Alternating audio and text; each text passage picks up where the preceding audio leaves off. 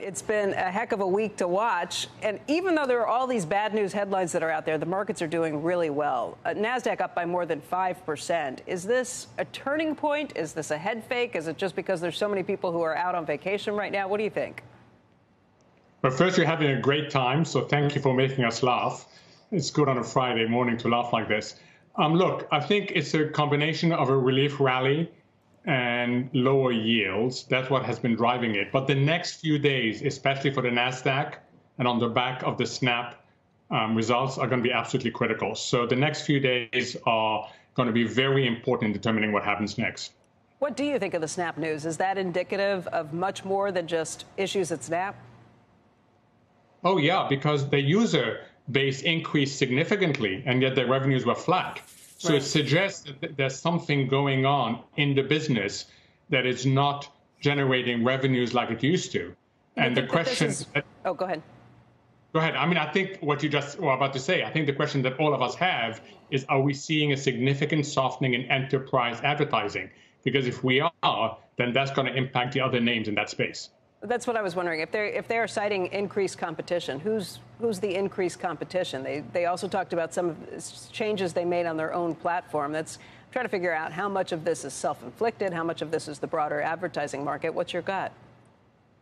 So I think it's broader. I mean, we're going to get the PMI data today. The PMI data that came out this morning in Europe was awful. Right. There are signs that the global economy is slowing in a rapid fashion, and central banks are hiking and doing QT into the slowing economy. And that just heightens the policy mistake that we're in the middle of with respect to central banks. Is it going to be effective in terms of its intended goals for these rate hikes, going after inflation? You think it'll slow down? Yeah, I think inflation has peaked in the U.S., at least for the next 3 to 4 months. We got to see how sticky some elements are. But the problem is not that inflation is going to come down. I mean, that's a really good thing. The problem is that inflation is going to come down with growth probably going into recession. And that's not good news. Hey, Mohamed, the next 10% in the S&P, and no one should ever answer a question like this, but the probability that the next 10% takes us up to, it's at 39.98, so it would take us up to over 4,300, 4,400 or so on the S&P. That possibility from here versus going back to the June 16th low of 36.39. What is more likely in your view as far as the next 10%? Because I can just tell you, I mean, the consensus, I'd say 90% of the people we talk to say the next move is going to be down to the 35, 36 range. And I just get uncomfortable. Even though the VIX hasn't hit those extreme levels, it makes me uncomfortable that all the experts say we need to go back down and maybe make new lows. So, Joe, you've got to define a time period here. Are we talking about the next couple of months? Or are we talking by the end of the year? Infinity. What do we hit first? 4,400 or 3,600? You don't need a time on that. I don't care when it is. Just what's next? Do we okay, 44? Where would we be? I agree with the 90% that you've cited. Look, we have played out interest rate risk. We haven't yet played out recession or credit risk, and that's going to impact equities. And do you ever get bullish during the financial?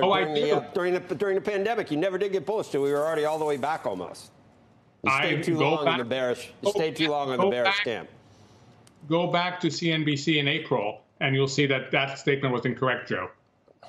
I was there. I got so much Twitter hate mail from challenging you on those things. I can go back and find it, Mohamed. But go ahead. So at this point, you're saying that you're in the 90% that says that we go back to 3,600 first.